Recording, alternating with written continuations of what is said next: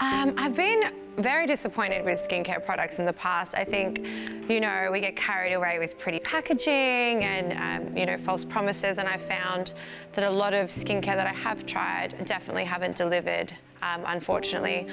You know, sometimes I'll experience bad breakouts from trying a new product, or you know, just be disappointed, you know, especially when you invest. You know, skincare's not cheap. So it's really disappointing when it's not how it is advertised. So the reason Amarante's skin collection appeals to me is, number one, because it's easy to use. It's a 4-step process, which fits in with my lifestyle perfectly.